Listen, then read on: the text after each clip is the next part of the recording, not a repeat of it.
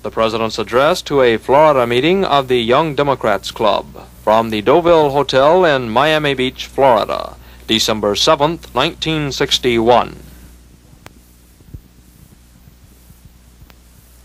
Thank you. Thank you. Mr. Chairman, Mr. Mayor, members of Congress, young Democrats and others, ladies and gentlemen.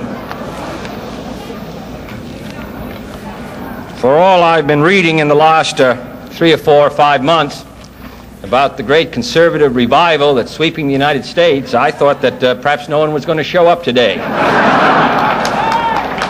But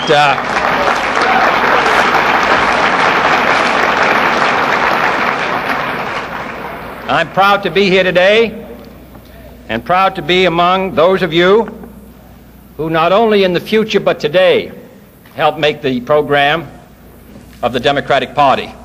Artemus Ward once said about 50 years ago, "I'm not a politician, and my other habits are good also." We are politicians, and we believe in the sense that we recognize that a political party is not an end in itself, but is a means of making progress for the American people.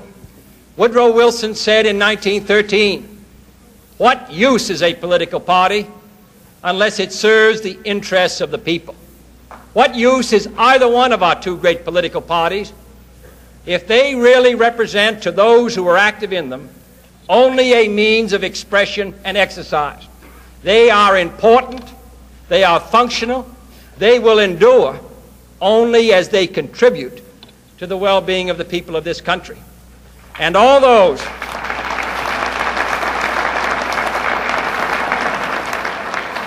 I read a good deal, as do you, about all the slogans for the solutions of our problems that sweep across the United States.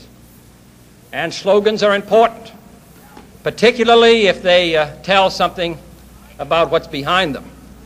But what I think we must hear from the political leaders of our two parties is not slogans attempting to invoke old memories of self-reliance and all the rest. What we really want to know is, how can the United States maintain its strength, maintain the peace, maintain full employment, improve the life of our people, spread its influence around the world, strengthen the cause of freedom, survive, endure, and prevail? And it is to these great questions, which are today far more complicated than they were in the days even of Franklin Roosevelt or Woodrow Wilson, that we as Democrats and those of us who are active in our party and in our country must address ourselves to. Not merely to mouth the old slogans and the old programs. How can the United States maintain full employment in a free economy and in a free society? A recession in 58, a recession in 60, a recession in 54, a recession in 49. Is this recovery now, which in the last 6 or 7 months has seen the American economy move forward by over 10%, is this economy going to run out of gas again at the end of 62 or 63 or 64? How can we find jobs for the hundreds and thousands of young people under 20 who today come into the labor market, many of whom drop out of school and can't find work?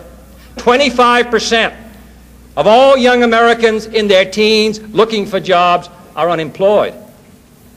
How can we attempt to make it possible in the next 10 years for the 7 million young boys and girls, men and women, who want to find admission to our colleges, when our colleges today are strained finding a place for 3.5 million? How can the United States get richer and more powerful and still prevail and survive when so much of the world is not getting richer but poorer? How can we in this hemisphere, North and South, hold the imagination of the people in this continent and make them feel that political freedom and economic abundance go hand in hand? I think the problems pour upon us. And these are problems that can be met, but I think they can only be met by those who are willing to do the hard work and come up with the hard solutions.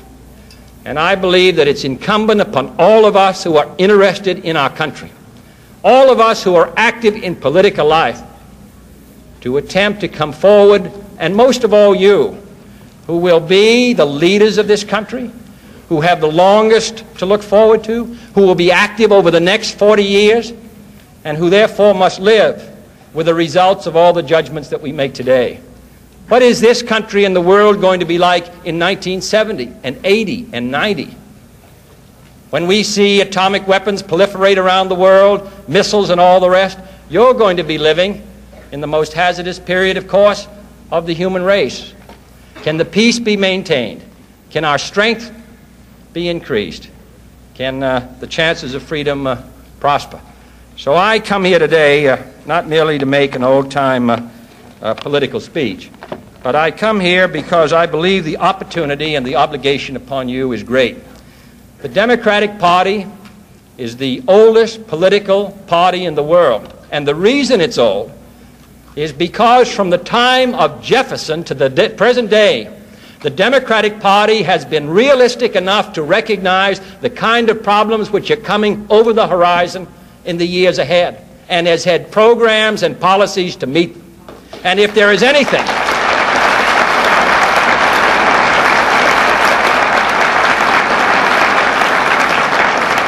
and the day that we have not, the day that the Democratic Party is not prepared to come forward with those programs and policies, regardless of our old memories and our old leaders, we will fade as the Whig Party faded and made way for the Republican Party.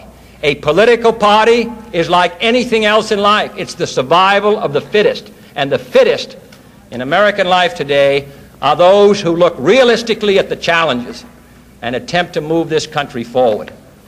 We can keep going by not merely invoking the past, but by using the past as a stimulus to the future. And all of the great leaders of the Democratic Party, Wilson's New Freedom, Roosevelt's New Deal, Truman's Fair Deal, and our new frontier, our attempts to pick the United States up and move it.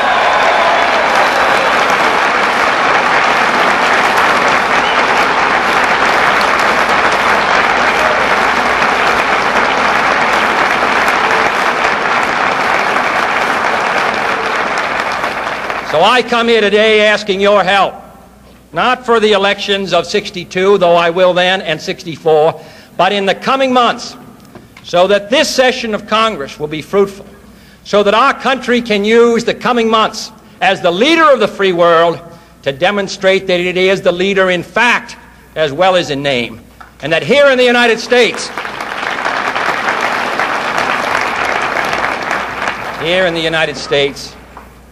there is not only a country dedicated to progress, but there is a political party stretching back through the long years of our history, which in the coming days of this decade will give this country new leadership. Thank you.